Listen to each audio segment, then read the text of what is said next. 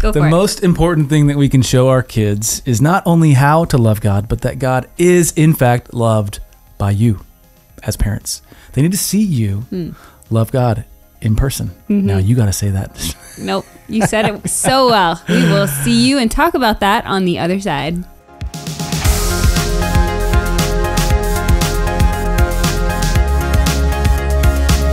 Truth be told, I botched that opening about 10 times. So Ryan just went ahead and said it, which was great. I think you said it incredibly well. You know what? We're a team. We're a team. Team And if Frederick. you haven't met us yet, I'm Selena Frederick. This is Ryan Frederick. Hello. We are all things fierce families, but right now we're talking about fierce parenting. Yes, parenting. Parenting. The most difficult, rewarding thing I've ever done in my life.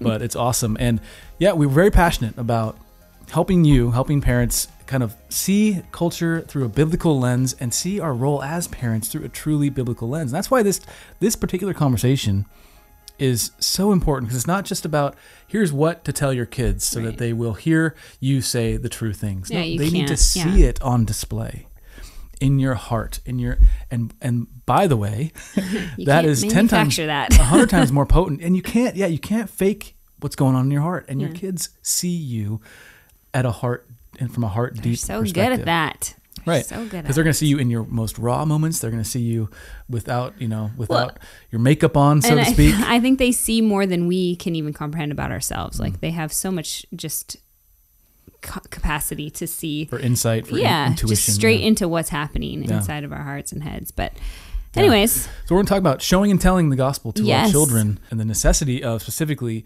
showing them through what God is doing in your own heart. But first, this ministry is completely supported by our listeners, our viewers. You support in one of two ways. Either you buy a book on the marriage side of things. please buy all the books. No, that's the primary way. But then the Yes. secondary way, which I'd say is almost more important, is our loyal, kind of tight-knit community of patrons. If you want to become one of those few patrons, you can go. It's actually God has been so good. We have on the marriage side almost 400 patrons. Wow.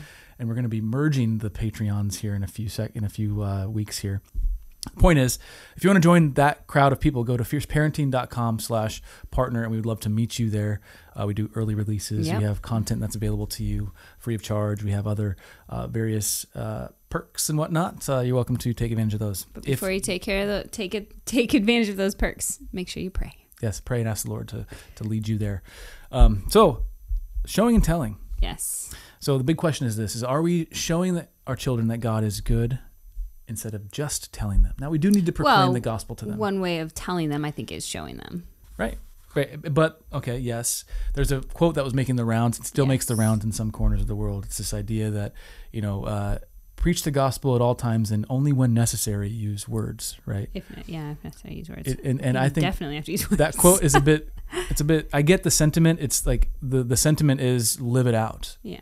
But the thing is the gospel needs to be proclaimed. It needs to be said. It needs to be communicated. So don't substitute showing your children the reality of God. Don't substitute proclaiming the gospel with I'm just going to show them, and they'll pick it up. No, you need to tell them Jesus is King. Yes. Jesus is Lord. Follow him. Obey God's law.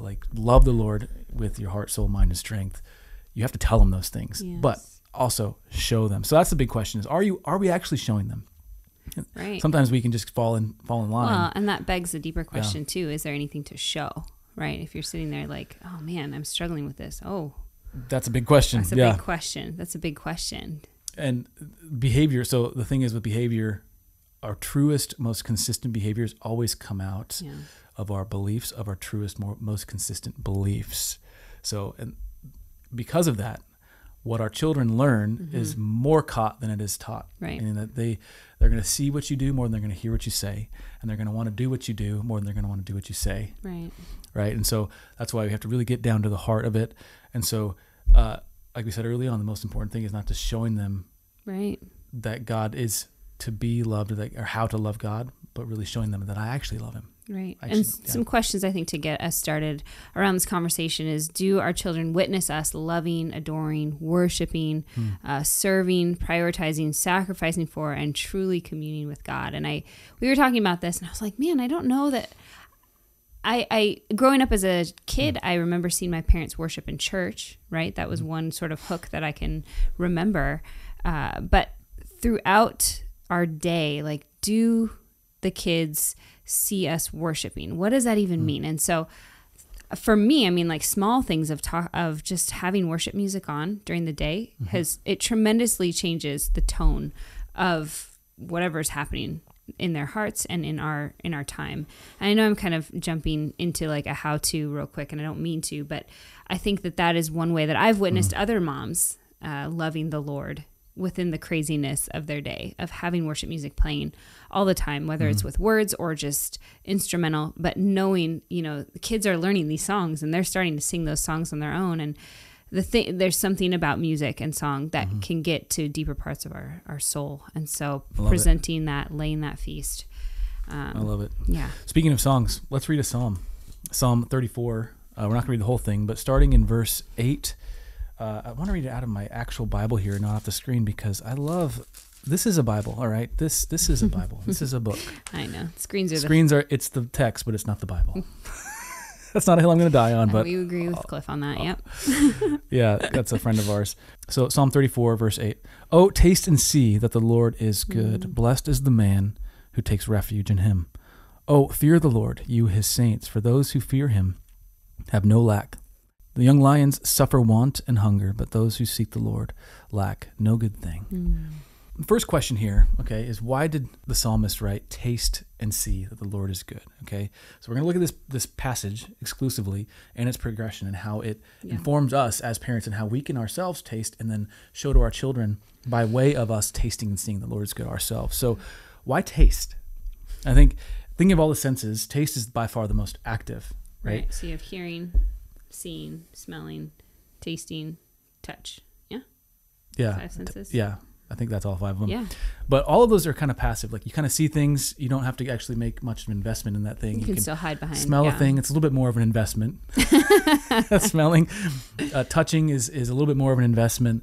But tasting, like, you're actually like making a commitment to something. I'm going to put this thing in my mouth.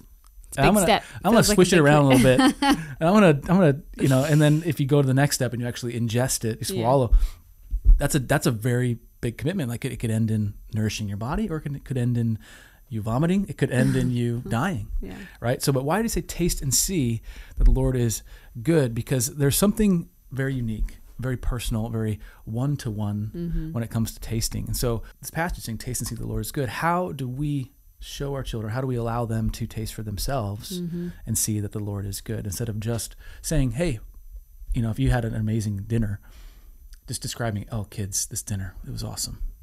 The food was just right. I followed it up with the dessert, which was just right.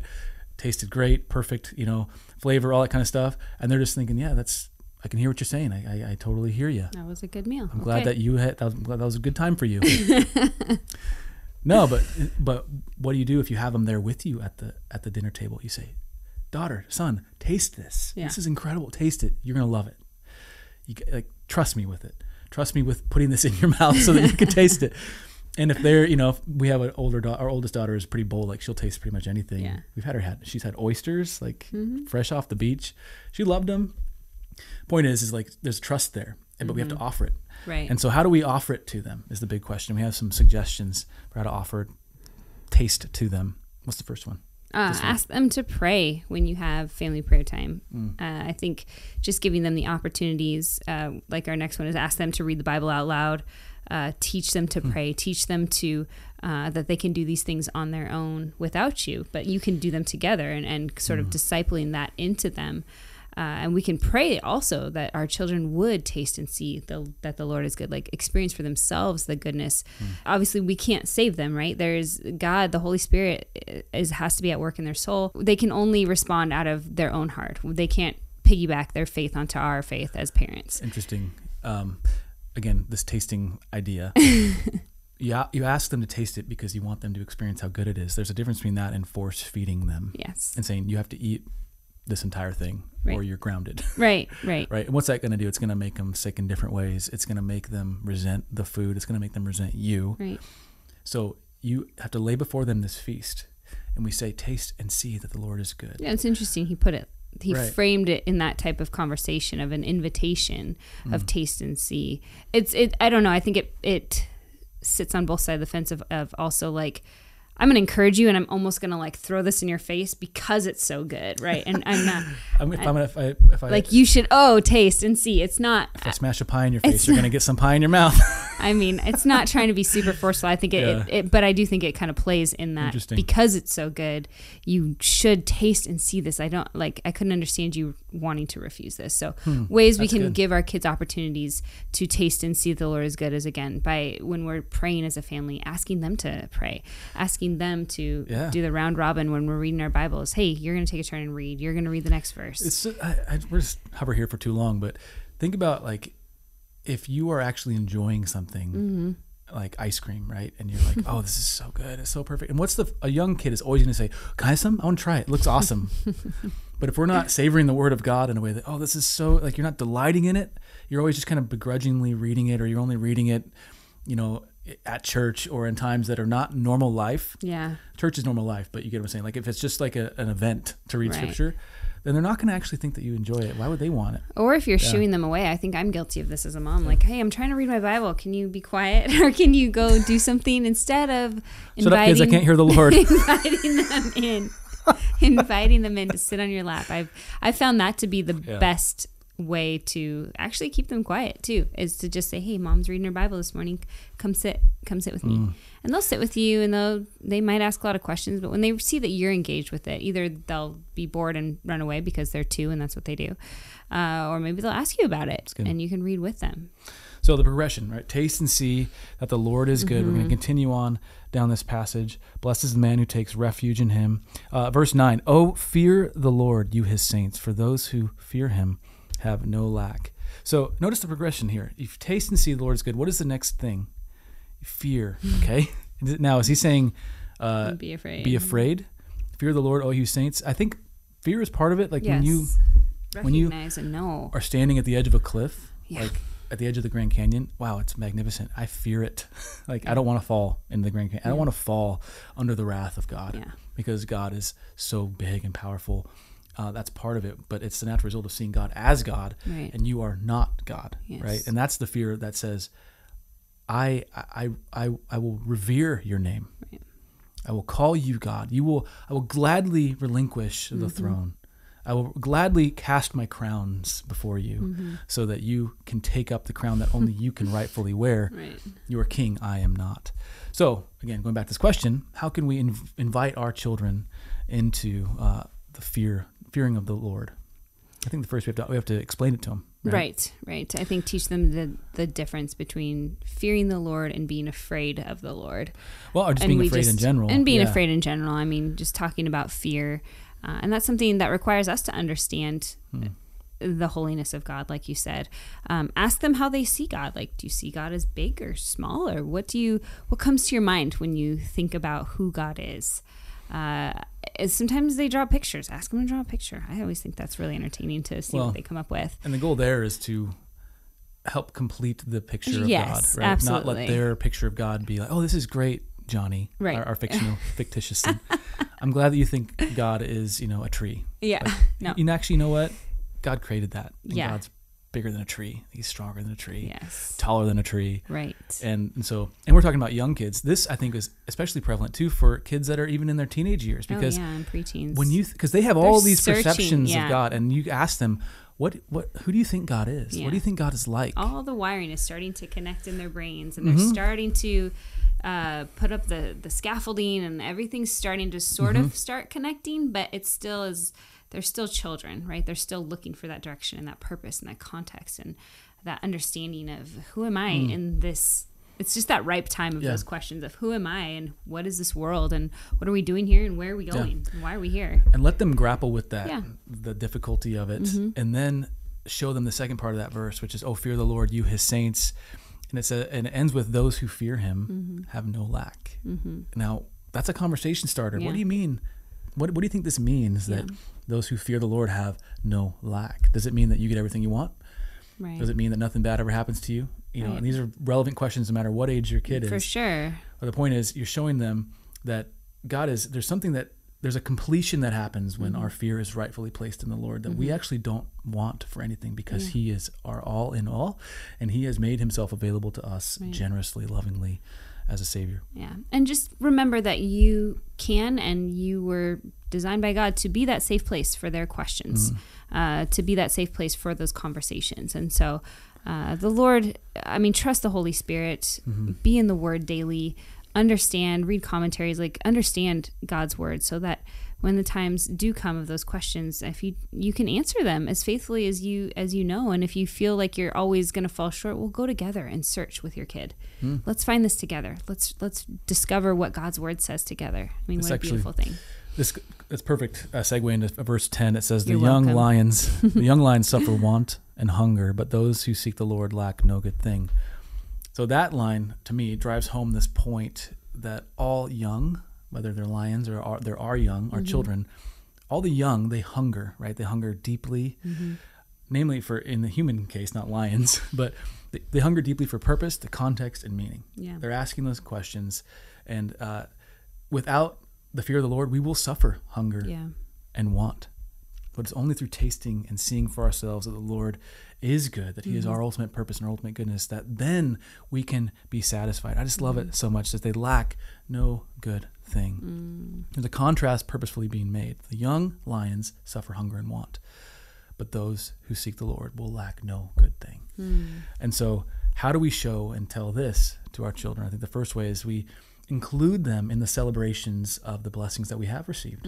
Like every morning, we when we pray with our kids, there's always some variation of we're just thankful coming out, right? We're thankful for another day. We're thankful for however God has provided for us. Be that some remnant of sleep the night before. Yeah, whether God, we're acknowledging God provided the food or the sleep or the health or the house or the sunshine. Yeah. But it's bringing them into that. Now that again will change as our children age.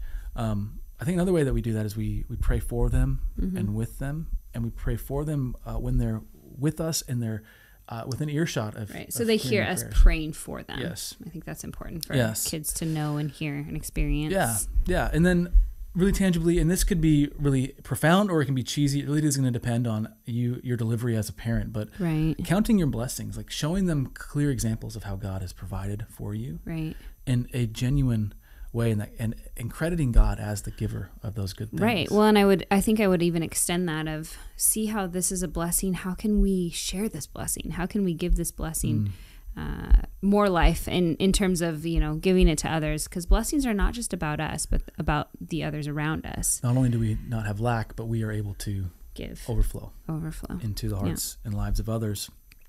One exercise that came to mind as we were kind of writing this episode is, if you want to do this with your children, take the age of your child and have them write down or say that number of things that they're thankful for, whatever those blessings might be, right? So if they're 5, say 5 different blessings, or try to write it. It can be a writing exercise for sure. Yeah. I'm all and about that. That's up to you. I would say if they're 18, like what are 18 things that you're thankful for? It's amazing how gratitude, thankfulness unto God will reorient the heart. Right? It reorients your whole attitude toward things. So good. So that's our encouragement for you. Again, the passage for today was Psalm 34, verses 8, 9, and 10. Yes. Go through and read those. Here's our challenge to you as a parent is go read those with your kids and talk through some of the things that we kind of brought up today. Read all of Psalm 34. It's just 22 verses. Yeah. Well, read the whole thing. And then ask them some of these questions that we proposed here today. And hopefully you'll begin to allow your kids to taste for themselves and see for themselves that the Lord is good for themselves. Right. And again, I think this whole episode just begs that deeper question of, are you experiencing the goodness of God in your own heart? Do you know Jesus? Who is Jesus? Who is God? And why should I take any time to know him and understand who he is? Which is a great segue into, if you don't know Jesus, if you're thinking, what is this all about? There's actually a website, thenewsisgood.com. It's a project that I set up a couple years back, but it's basically just a presentation of the gospel. What is this good news? It's a foregone conclusion. It's done. All we need to do is know it and hear it and give our lives over to Christ. Like that's, so if you don't know Jesus, we're here to tell you, we've tasted, we've seen, he is good. and you too can taste and see for yourself that the Lord is good. So go check that out, thenewsisgood.com, or just, another good ministry, Ray Comfort, Living Waters. He has great presentations of the gospel. You'll find faithful people to tell you. Or talk to that Christian friend that will be so happy to share who Jesus is. Yes, we are always so happy to share about God. Nothing better than knowing Jesus. Let's pray. Lord, thank you for the goodness of your grace, for the good news that we are saved because you've loved us, that because of what you've done, not what we've done. Mm-hmm. Lord, thank you that you've allowed us to taste and see that you are good. I pray that you would help us show our parents, help us show our kids how to taste and see for themselves that you are good, so that they might be transformed from the inside out and know you and enjoy life here on earth and forever into eternity with you, Lord. In Jesus' name, amen. All right. If you enjoyed this content, we would appreciate it if you would like and subscribe this video on YouTube. If you're listening on the podcast, make sure you leave a rating and a review. That would mean a ton to us. That helps get the podcast out. We share these messages because we care about seeing parents flourish unto the glory of God. Yes. So with that said, this episode of Fierce Parenting is in the can. We'll see you again in about 7 days. So until next time, stay fierce.